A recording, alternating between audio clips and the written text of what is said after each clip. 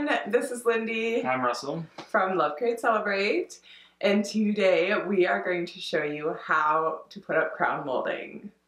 So everyone hears crown molding, or at least when I hear crown molding, I'm like, ugh, it's kind of intimidating, but it actually isn't that bad. You just have to kind of take a step back and be prepared to do some test cuts, but it's definitely achievable.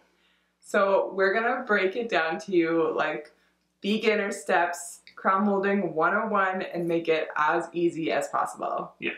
We're also going to talk about how to deal with crown molding and tiled walls if you ever run into that scenario, and we'll also give you a couple little tips and tricks that we used in Lindy's office. For this crown, all of the crown molding in this space was provided by Metrie, and it's all beautiful, and I can't wait to show you how we got it up easily. After the video, if you do have any questions or comments, be sure to comment below, and if you do have any questions, let us know and we will do our best to answer. Okay, so I'm actually very excited to talk to you about crown molding today. Crown molding totally transforms a space. This is what our space looked like before we renovated, just a complete blank slate, and this is our space after, beautifully finished, including the crown molding all the way around the ceiling. I'll start by showing you how we added crown molding over the tile, and then I'll go through a really basic crown molding 101 for beginners on how we cut and install our crown molding. When we were renovating the office, I knew that I wanted a fully tiled wall behind my cabinets, but you can't nail into tile, so we had to come up with a creative solution to also put crown molding above our tiled wall. What we did was cut a piece of wood the same thickness as our sheets of tile. Then we used a piece of crown as a reference and nailed that board to the wall slightly above the bottom edge of where the crown would sit. This way the tile still goes underneath the molding, but the wood board is there to nail the crown into. Once that board was nailed in place, we were then able to start tiling directly under the board. Once the tiling was done, we made sure to mark all of our studs. You can see them with the green tape in the video above. That way we knew exactly where we could nail the crown into to make sure that we were hitting studs. Now that we've shown you our trick for adding crown molding to a tiled wall, we'll show you exactly how to cut and install the crown molding. There are a couple of things you need to know before you cut your first piece of molding. First, you have to know whether you are working with an inside edge or an outside edge on your wall. Here is an inside edge, and here is an outside edge. Next, you need to know the angle of your molding. Usually, the angle against the wall or the spring angle will be either 45 degrees or 38 degrees. Next, you need to know the length of your crown molding piece. We use our laser distance measuring tool for this. And you also need to know the angle of the corner of your wall. Many times the wall isn't an exact 90 degrees, so we recommend using an angle measuring tool just like this one to measure the angle. Okay, so now we're going to talk about actually cutting the crown molding angles. When you cut crown molding, there are two angles on your saw that need to change, your bevel and your miter angles. Here you can see Russell adjusting the bevel angle on our saw. Our saw doesn't have an easy way to determine the angle of the bevel, so we used a digital angle measuring tool to do this. The more common angle to adjust is your miter angle, and Russell's doing that here. DeWalt has an amazing website that shows all of the different angles for the different cuts you want to make when cutting crown. I'll link to this website below. This is the website we use to cut all of our crown molding, and I'm sure you're going to find it useful for cutting yours as well. Because the bevel angle on our saw is really hard to adjust, we chose to use the compound flat method to cut our crown molding. In that method, the bevel angle always stays the same, but you're changing the direction of your molding and you're changing your miter angles from the left to the right. This method gives you 4 steps for whatever angle you're doing, whether you're doing an inside corner or an outside corner, and whether you're saving the left piece or the right piece of your molding.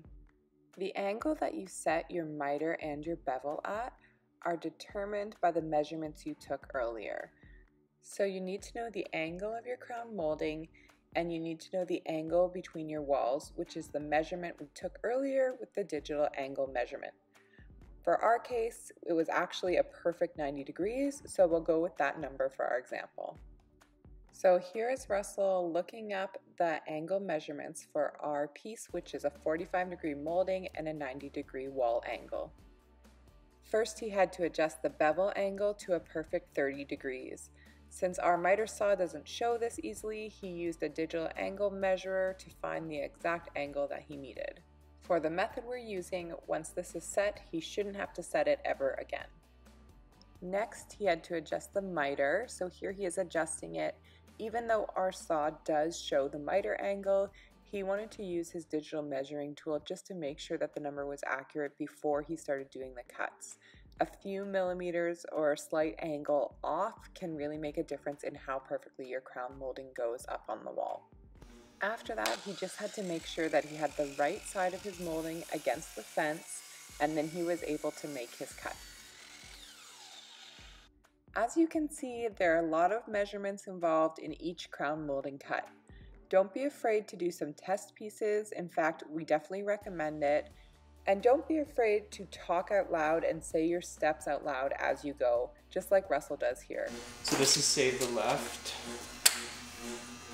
miter right, bevel set at 33, miter set to the right side, top of moldings against fence. Okay.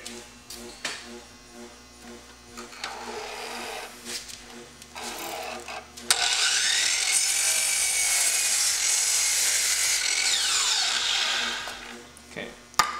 Now we are going to do, this was a left hand side, so now we do a right hand side. And hit everything first. So now we have bottom of molding against fence. So now he's flipped the molding over so that we can do a measurement and cut the other angle on the other side of the molding piece. And he's measuring the length of the wall and transferring that number onto the molding so that he knows where to cut. Then he's moving his miter angle to the other side and double checking his angle again before he cuts.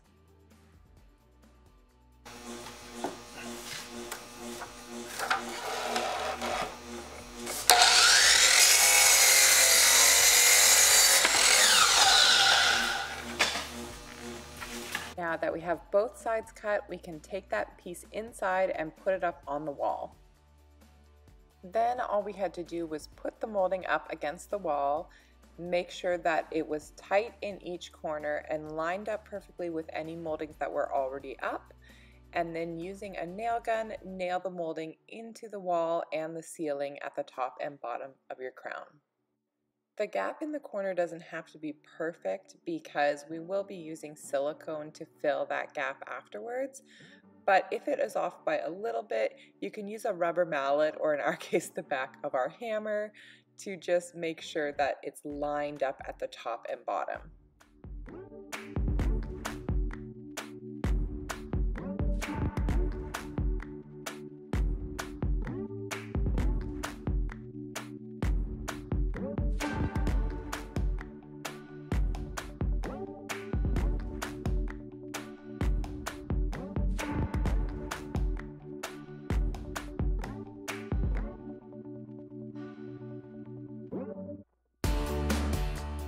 Finally, you should always fill any corner gaps with silicone, just like we're doing in this video here.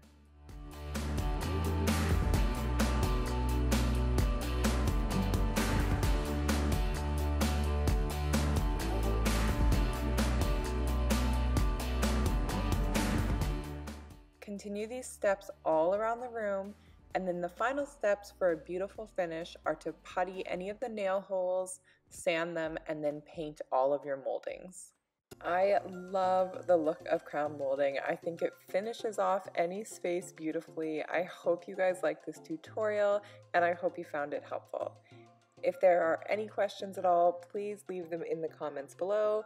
If you liked the video, please give us a thumbs up and let us know in the comments, and hit that bell to be notified of more great DIY and renovation videos.